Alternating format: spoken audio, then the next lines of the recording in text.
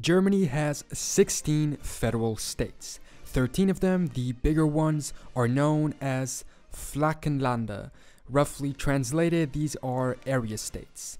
The other 3 are sometimes known as Stadtstaaten, city-states, and these are Berlin, Hamburg, and Bremen. This current organization of federal states dates back to around 1949, but Germany's division into various states dates back a long time, and 16 states are nothing when compared to how many there were back in the times of the Holy Roman Empire. I won't get into that whole thing, the history of the states, and how German territory has evolved until becoming the current federal state. Although if you would like a video or a series of videos on German history, just let me know in the comments and I can do it. It's a part of history that I really like. In this video, I'm just going to take a look at the current states and the what-if scenario of them becoming independent. Just imagine 16 new countries right in the heart of Europe. It would be crazy.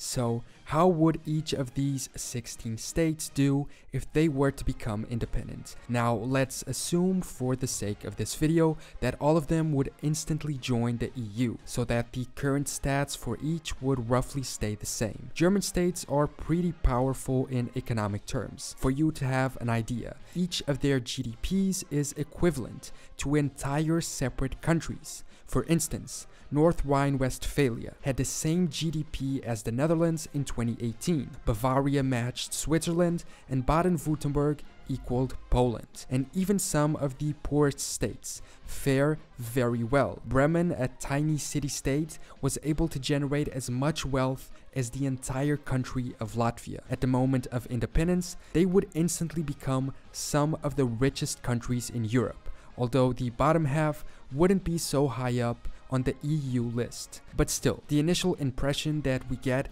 is that any of them would do reasonably well as their own country, especially if they maintained their membership of the EU and had some type of closer alliance between them. The state capitals like Munich, Hanover, Stuttgart, or Kiel are big enough cities to become national capitals. In fact, some of them already were, when these states had a de facto independence as kingdoms, duchies, or bishoprics back in history. It's interesting because this scenario would actually be a return to independence and not a totally new reality for a large number of these states. But how would they compare to each other? We can do this comparison using a few factors: area, population, and GDP. There are other factors, and I'll mention a few, but there are some like the Human Development Index, where the values are virtually identical amongst the states, so there's no point in looking at those. So let's take a look at these 3 factors to start with.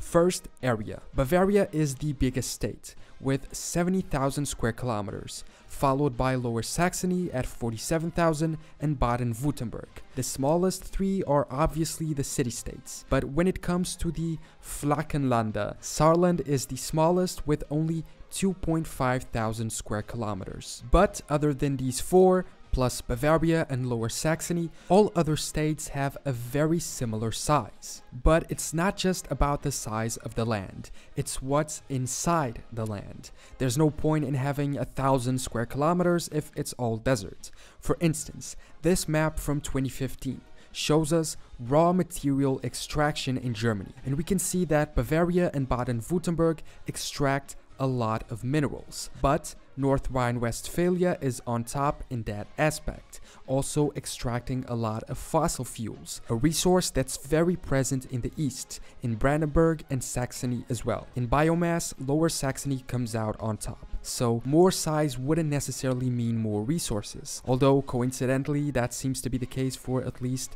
the top 4 states in this category. But there are so many more factors to take into account. For instance, energy. In 2019, 30% of energy in Germany was still generated by coal, but coal isn't evenly distributed across the territory. In this map we can see that most hard coal is concentrated on the west and brown is concentrated across the center region. So states that have it would do better until a full transition to clean renewable energies takes place. Next, population. Population is a good measure of success because it shows us how many people would be contributing to country wealth through taxes and through generation of wealth by working, making the economy function, etc. North Rhine-Westphalia has the most people at almost 18 million, followed by Bavaria at 12.5 million and Baden-Württemberg at 10.7. No other state crosses the 10 million line, but Lower Saxony is close at around 8 million. Bremen is the smallest at 661,000 people, with Saarland and Mecklenburg-Vorpommern completing the smallest podium at 1 and 1.6 million respectively. It's interesting because in population, the city-states aren't the smallest except Bremen. Hamburg as the 13th place with 1.7 million and Berlin ranks 8th. Being Germany's capital probably helps having 3.5 million people. And then the biggest one, GDP. If we look at it from a per capita point of view, two smaller states come out on top. By the way, if you don't know, GDP per capita is the wealth of a state divided by the number of people in it. Hamburg and Bremen take first and second place. They have less people, so even though the GDP is smaller than other states, its technical distribution is more advantageous. Hamburg equals Ireland's GDP per capita and Bremen equals Denmark's. However, a big one comes in third, Bavaria, which shows us that it's one of the richest states, if it can rank third with that much population, obtaining a value equal to the entire country of Australia in this factor. The poorest states per capita are Mecklenburg-Vorpommern, Saxony-Anhalt, and Brandenburg. I assume Brandenburg suffers a lot statistics-wise because Berlin is measured separately, being 6th on this list alone. But still, Brandenburg at its 14th place still equals Italy's GDP per capita alone, and the whole mid-bottom table on this list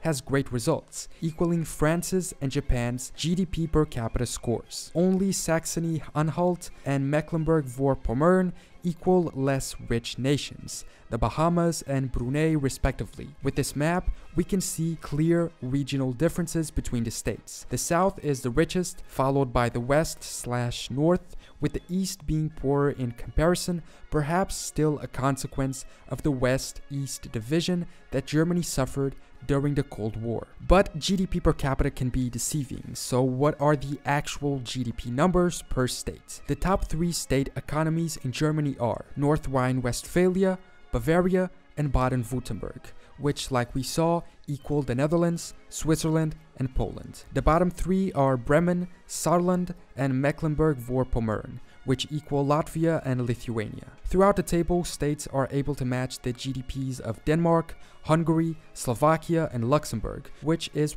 pretty impressive. The map outlook provides the same conclusion that the south is richer, the west is pretty good as well, and the east has less positive results. Another additional factor we can take a look at is education. Germany as a whole has very high levels of literacy across the land, but some states do better than others in certain aspects like school quality, infrastructure, funding, and research initiatives. According to this study in 2019, Saxony, Bavaria, and Thuringia came in the top 3, with 3 Bs at the bottom: Berlin, Brandenburg, and Bremen. In conclusion, in terms of comparison, Bavaria, Baden-Württemberg, Rhineland-Westphalia, and Lower Saxony would be the richest and biggest countries. Should independence happen for these 16 states? There's also the issue of national flags. However, most states already have their own identity present on the state flag, like Bavaria, Baden-Württemberg,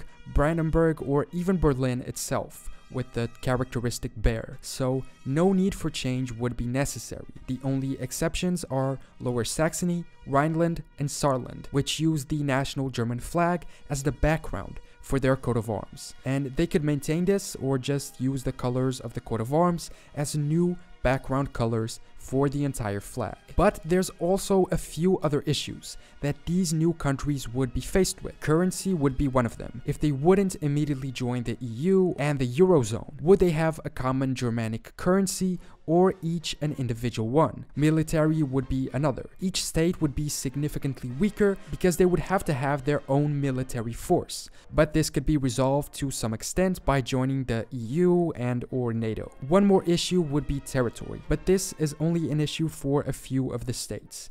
3 to be precise, the city-states. Would these remain independent city-states, or would they be absorbed by their surrounding much larger neighbors? Berlin could just become the capital of Brandenburg, Hamburg could join Schleswig-Holstein, and Bremen could become part of Lower Saxony. This last one would be the most likely, given that they have 2 separate territories and would depend on Lower Saxony to go from one to the other. And we can also consider another hypothetical situation. Germany was divided into 2 countries, East and West. What if this were to happen again, but in a different fashion? Instead of 2 separate countries, or 16, we could have 7 new countries, following the natural regions of Germany. These are the North and Baltic Sea regions, the North German Plain, the Central Uplands, the Scarplands, the Alpine Foreland, and the Alps themselves. These would cross current state borders, but they are logical ways of dividing the country, as would be using rivers for division, since a few of them actually go almost across Germany from one point to the other. The Rhine could serve as a border for a new buffer state between Belgium,